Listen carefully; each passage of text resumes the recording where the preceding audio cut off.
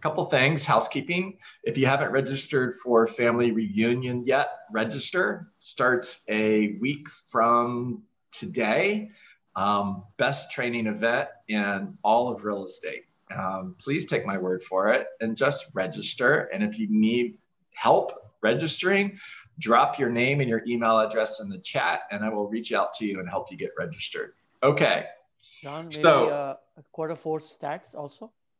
Quarter four stats. Eddie, would you do me a big favor and share the link for that in the chat? That would be great. Absolutely. So for everybody who's in South Florida, the Waxman Group is every quarter we'll put together an incredible stats presentation. And for every agent who's a part of the Waxman Group, this is one of the benefits of being with the Waxman Group. And quarter four stats is this Thursday. Go the dogs. And if you haven't registered yet, absolutely register. Okay, they'll stop in just a second. All right, so I'm in the 12-week year. And I'm just going to recap where we left off last week. And then I want to get into what I prepared for you yesterday. So here we go. All right. Page 86, common pitfalls to pursuing your aspirational vision. I'm going to go through this quickly, and then I'm going to give you guys an opportunity to go dive deep. Page 86, common pitfalls and success tips to pursue your aspirational vision. Pitfall number 1, you don't take the power of vision seriously. Now, this is especially true for high D personalities or type A personalities because we don't slow down. And sometimes you have to slow down in order to go faster. And we're so focused on getting into action that we don't slow down and actually create a plan and slow down. You need to slow down in order to speed up. Pitfall number 2, the vision isn't meaningful to you.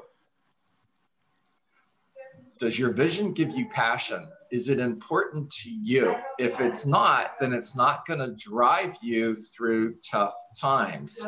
Keep looking for that powerful, meaningful vision. Pitfall number 3, your vision is too small. If you're thinking small and you're aiming small, I promise you, you're going to hit your goal. And that's not a good thing. Pitfall number 4, you don't connect your vision to your daily actions. You need to know every day as you're in your daily activities, what is work? Work is 20 conversations, not 19, not 17, not 18. So when you're in those activities, you need to be able to connect those activities to your vision. Super important. All right, success tips. Number 1, share your vision with others. And I would tell you, share it with everyone.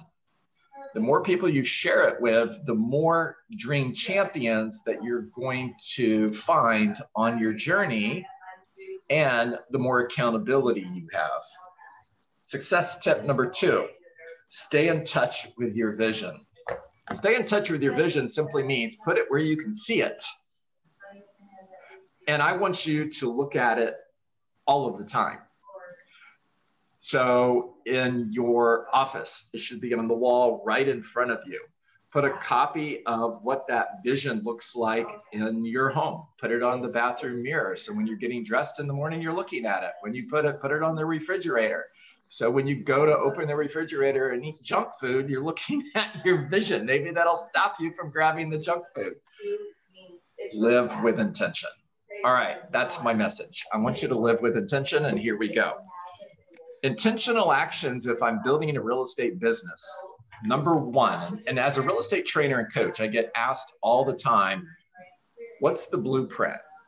What's the blueprint in order to build a successful real estate business? Here's the answer to that question. Number 1, load your sphere of influence and your past clients into command.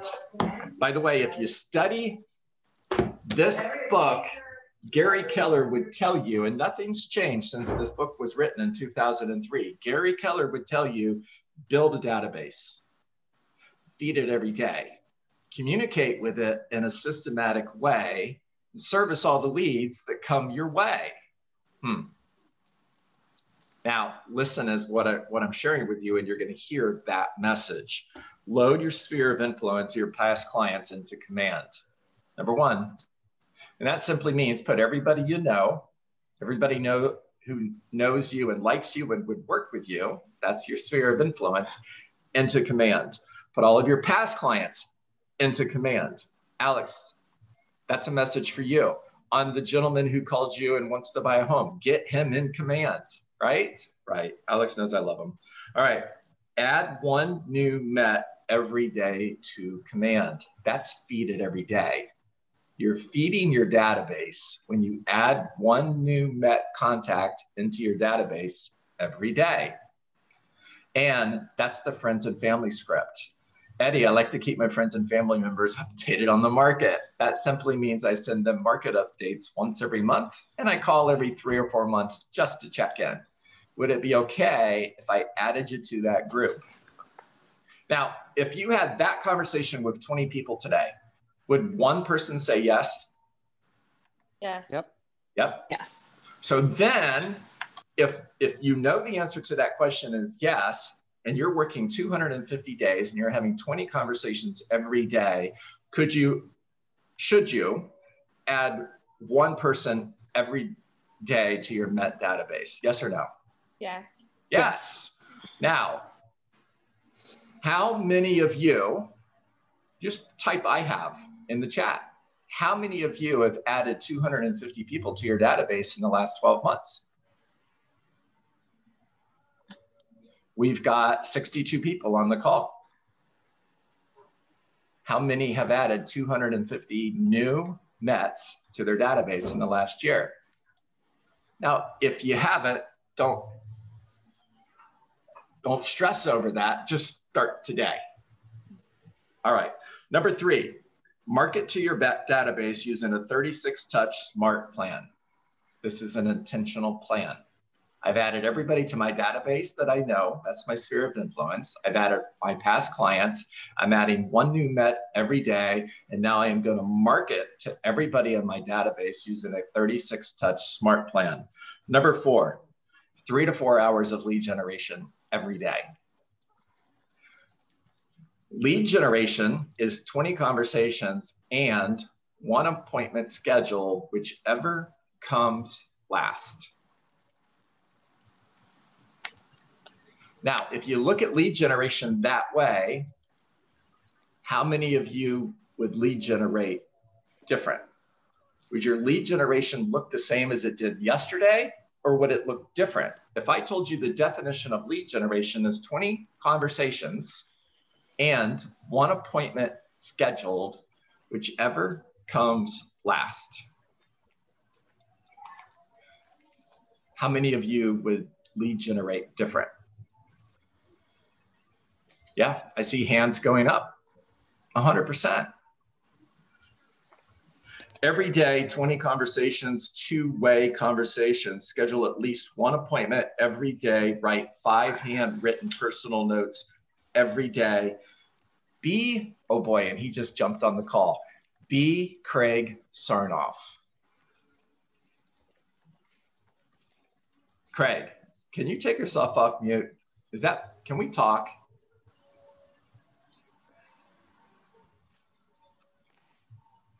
All right, I know he's on the call, but maybe he can't talk. I'll talk for him. Hello, John. Craig Sarnoff. Yes, sir. How many personal notes did you write in 2020? 2,500, 3,000. 2,500, 3,000. Craig Sarnoff, how many real estate agents are part of your realtor to realtor referral network? Thousands. Not sure. Thousands. Yep. How's that paying off for you? It's took a long time, but it's starting to pay off. Define starting to pay off. Tell us what that looks like. I got 11 referrals in last 6 weeks. There, right there. 11 referrals in the last 6 weeks. Raise your hand. if you would like 11 referrals in the next 6 weeks. Yeah, Craig Sarnoff, every hand on the call just went up. Craig Sarnoff, every single hand. Just be Craig Sarnoff.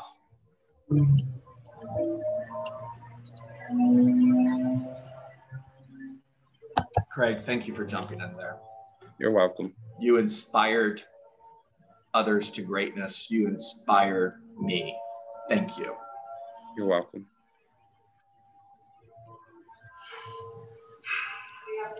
Convert buyer leads to in-office buyer consultations. CITO, C-I-T-O, come into office. Think CITO when you get a buyer call. The purpose of a buyer call is to convert it to an in-office buyer consultation. The goal of a buyer call is to convert it to an in-office buyer consultation. How do you do that? Master your conversations of real estate. Number 5, practice and role play the conversations of real estate until you can't get it wrong. Mastery is practicing something not until you get it right. Mastery is practicing until you can't get it wrong. And when you have mastered the conversations of real estate at a level where you can't get it wrong, you're going to convert more leads to appointments and more appointments to buyer agreements and more listings and more sales. Number 6, go on seller appointments every day. Get face-to-face with a seller who's thinking of selling their home, whether it's in a week, 30 days, 6 months from now, or a year from now, because it doesn't matter. Get face-to-face with one person every day who's thinking of selling their home. Number 7, follow up forever. All right, quickly. Intentional actions in order to build a successful real estate business. Load your sphere of influence and your past clients into your database. Number 2, add one new MET to your database every single day. Number 3, market to your database using a 36-touch smart plan. Number 4, 3 to 4 hours of lead generation every day. Lead generation is defined as 20 real estate conversations and 1 appointment booked, whichever comes last. Number 5, practice and role play the conversations of real estate until you can't get it wrong. Number 6, go on seller appointments every day. Number 7, follow up forever. All right. Take yourself off mute and talk to me.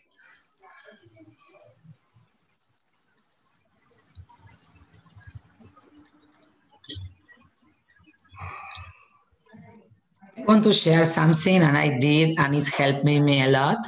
Sure, Lorena. I put, let me take the background.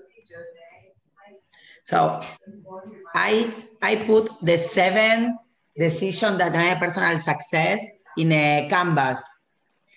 And I read every day to my husband to share with him. Some days I forget, of course, but I'm trying to do every single day. And that's helping me a lot. A lot. You know, from the book, The Traveler Gift. Mm. So this I have in my office, in my house, and I read every single day. And it's like an habit that I'm doing every day. And I wanted to share because it's so simple and helps a lot. Love it. Absolutely love it. Thank you for sharing that, Lorena. John, can I share? Please. I'm taking from the 12-week year, doing the pitfall for number 3, and it says, to be most effective, your vision should make you feel uncomfortable and challenge you to do things differently and do different things. And it makes me think of the conversation that we have in Bold is be comfortable with being uncomfortable. So every day I know if I haven't felt uncomfortable, I'm not doing what I should be doing. Love it. Great job, Chandra. Proud of you. What else, guys? Tell me, what did you hear? if you play this video back, because I know we went fast and we went too fast to take notes. I get that. If you play this video back and you write down the 7 things, actions that make up an intentional game plan to seek your aspirational vision, and you execute that plan exactly the way I read it to you, what would that do for your real estate business? Where would you be a year from now? Where would you be 5 years from now?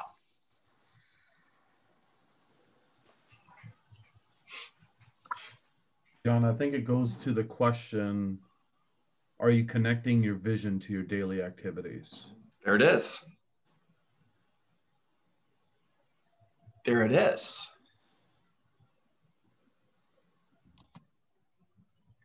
Do you ever get to a place where you've just got, there go the dogs. Do you ever get to a place where you've just got it, where you know everything, where you don't need to learn anymore? Do you ever get to that place? No. No. No.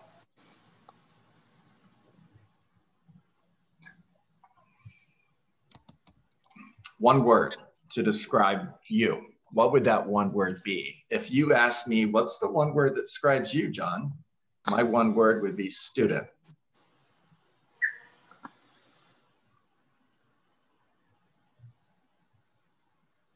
That's why I'll always be here.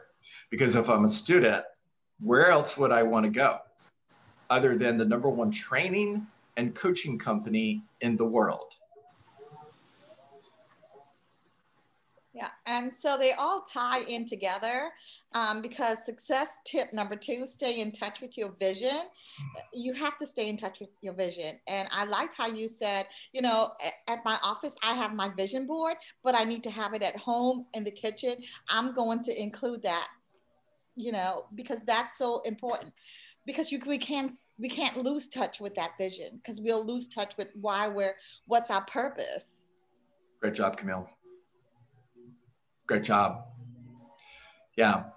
Write your goals down. Make sure you can see them. If you just do those 2 things, you're ahead of everybody. Because most people don't even have goals, much less write them down. All right, give me one more. We're going to check out. I think about what Chandra said about being uncomfortable. It's a big, big deal. And I've learned when you do things you don't want to do, it's usually for your own good when you do it. Mm-hmm. Good job, Michael. Yeah, I leave that uncomfortable feeling for the last thing at the end of the day, and I shouldn't be doing that. That's the only way I'm going to get listings, you know? There you go. Absolutely. And you're growing. And as long as you're growing, you are moving forward and you're making progress, and you're going to be better at what you're doing 30 days from now. You're going to be better 6 months from now. And what scares you today will be easy a year from now. Those uncomfortable conversations will just become reflex. When you move to unconscious competence,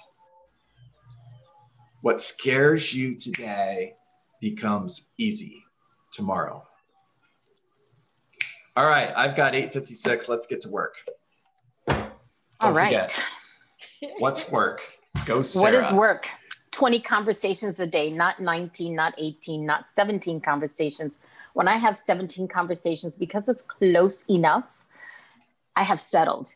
That 18th conversation could have been $1 million listing that I did not get. And the worst part is I never knew because I didn't make the call. Do not settle. Go, Chandra. Purpose of the call is to make care calls, not sales calls. Always lead with gratitude. Remember to say, thank you for taking my call. I appreciate you. Bring value to every single conversation. Go, Diane.